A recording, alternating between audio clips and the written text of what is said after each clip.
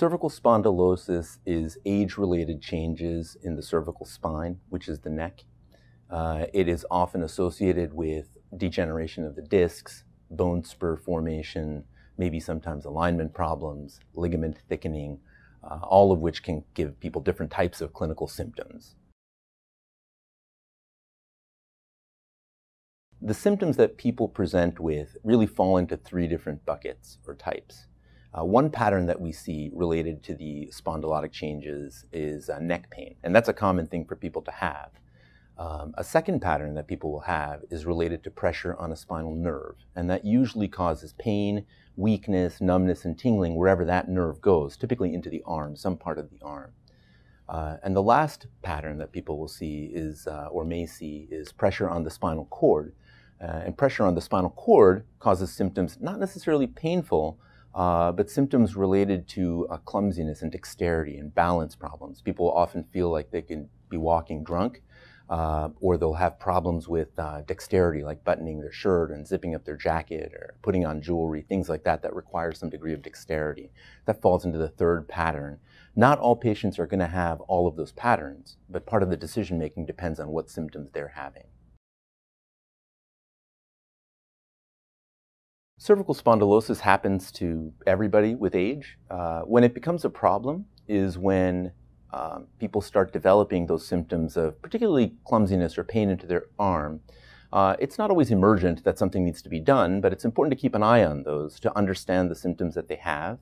A lot of times if those symptoms are enduring, if people have more pronounced weakness, or as I had mentioned, the balance dysfunction and clumsiness, those are things that should prompt people to seek some medical attention. The treatment options for cervical spondylosis depend a lot on the symptoms, and we make a real effort at Jefferson to try to individualize the care so it's a bit more personalized. We try to understand the symptoms people have.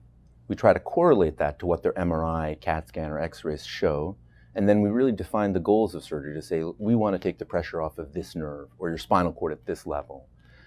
Once we've defined those goals, then we'll talk about different treatment options, surgical treatment options for it. The surgical treatment options for it really involve surgeries from the front that are very effective at taking discs out and taking the pressure bone spurs off of the nerves and to some extent even the spinal cord.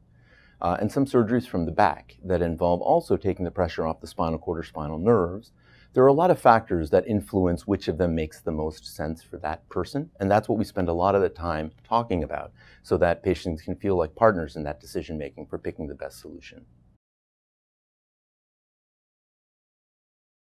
Cervical spondylosis surgery is a very common procedure that we do at Jefferson. It's a common problem for people to have, and even though we employ non-surgical treatment options, when people do go on to have surgery, depending on the technique that we employ, it typically can involve 1 to 3 nights in the hospital. That would be as a general rule. Afterwards, often people are in a cervical collar for varying amounts of time, anywhere from 2 weeks to 12 weeks, depending on the intensity of the surgery and the problems that they had. And for that period, we really tell people there's no heavy lifting, bending, twisting. We want people to kind of take it easy to recover in the early period.